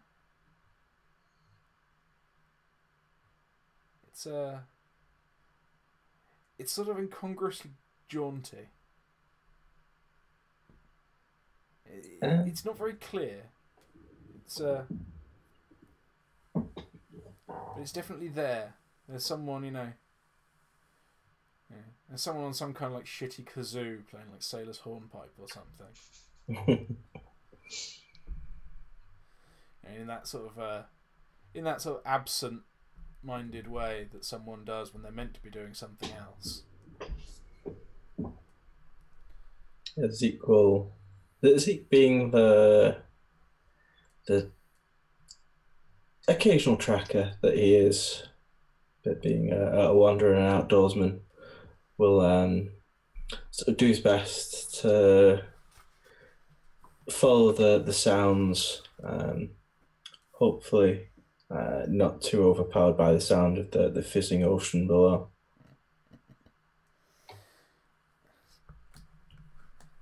Yeah, you try to follow the sounds.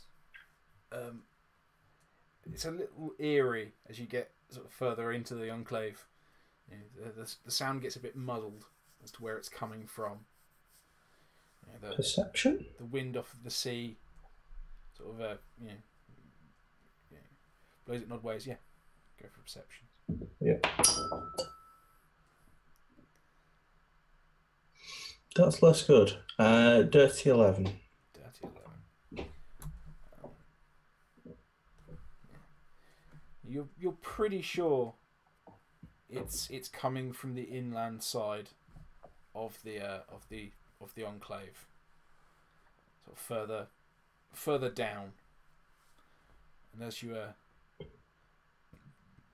head along that way, you can see that the enclave wall has merged with buildings that were already there in order to sort of cover over, like the first 2 floors of a 3-story building have been demolished to make it a shell that curls over so you can't see behind the wall. And in the shade of this building, you can see a young boy sitting playing some shitty kazoo-like instrument.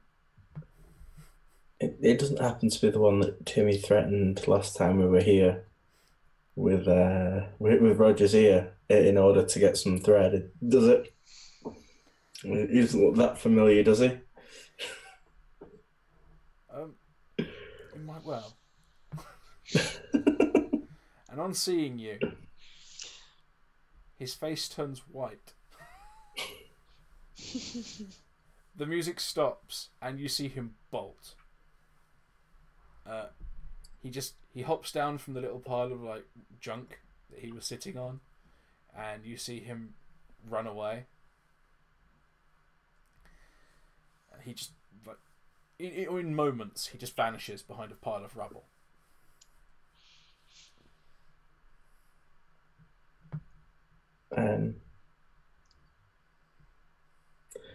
Zeke's going to head in the general direction that he bolted to, assuming that he was running to safety. It has more people. Okay.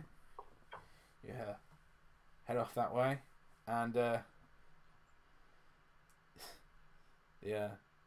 The minute you round this pile of rubbish, you are confronted by a welcome sight of a pair of rather bedraggled looking salties with large makeshift looking weapons and a tall woman in a leg brace lifts a large and familiar looking pistol.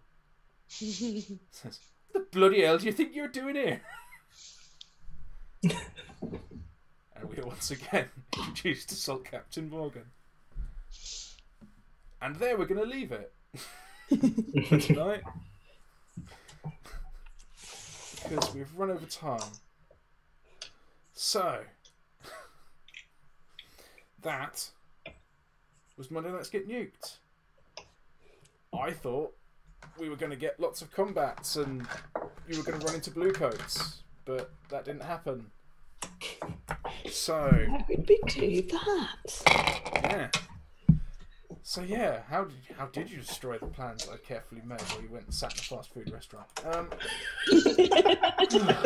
You shouldn't have made it so interesting. That was your own fault. I did warn you. Yeah, true.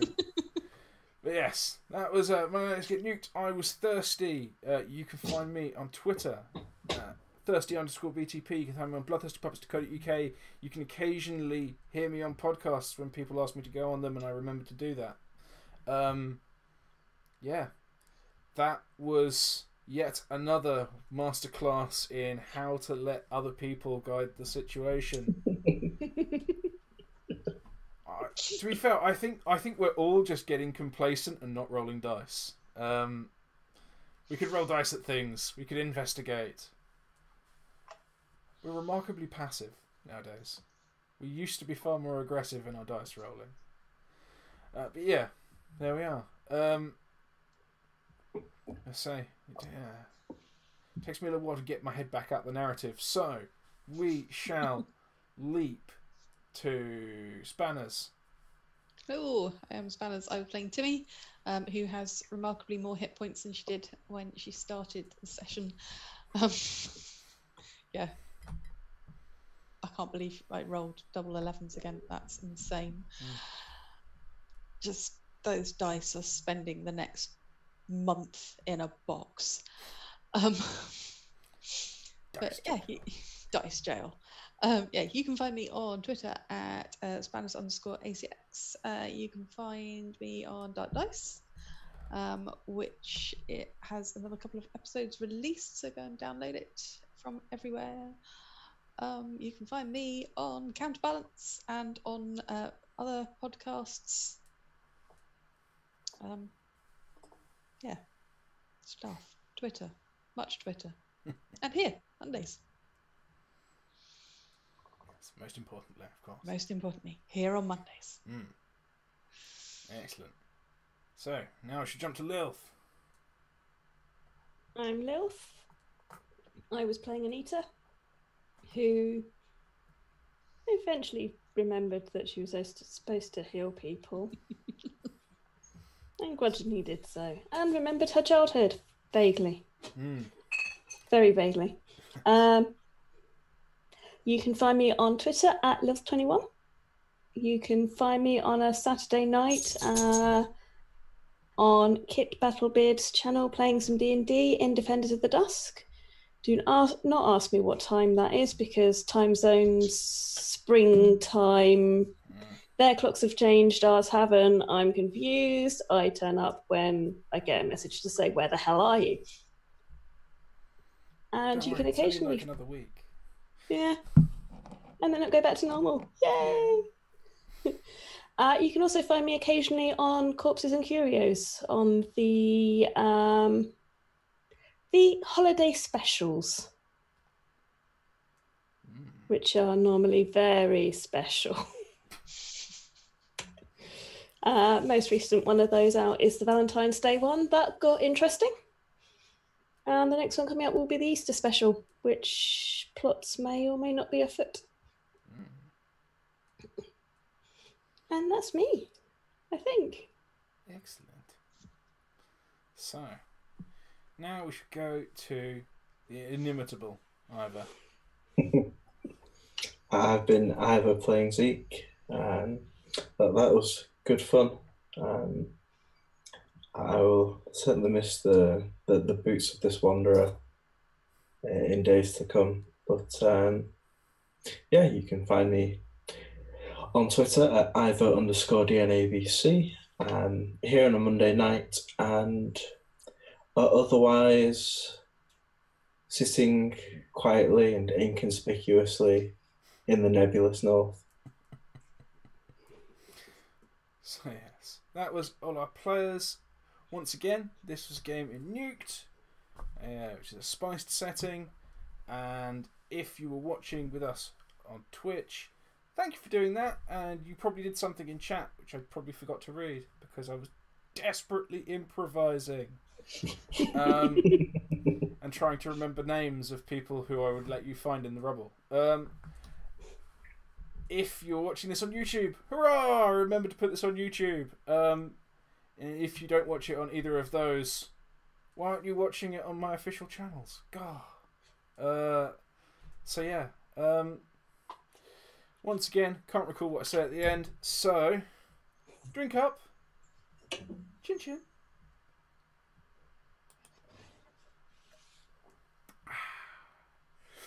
There we are. Oh, God. I warned you at the start. You did? If you wanted us to not hang around in a burger joint, you shouldn't have made it so interesting to explore. You have 3 doors. Of course, we're going to go in all 3. Yeah. Well, Big fridge. Yep, definitely going to investigate that. yeah, well, I needed to get some food into you people. You people hadn't said that you'd eaten in like 3 weeks. Your characters needed to have some goddamn food. Wasn't it because the last time we actually physically ate something, you burned us? So Yes. Yes, I seem to recall that. No, that was when you ate the potentially toxic death chili. Yeah. That Yeah. wasn't the last time you ate something. You ate twice with the salties. Well, I suppose, yeah, we had the weird gruel seaweed stuff. Wasn't it essentially implied that we were eating with the salties? Yeah. Yeah, you haven't sat down and actually done it. Like, here is a situation where you have to survive. Sit down and eat. Make sure you have enough heat. Find a place to sleep. You're on a boat, fair enough. But like, when you went off and like did murdering, you didn't stop and have breakfast.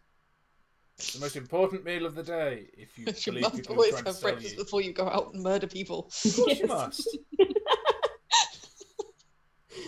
God.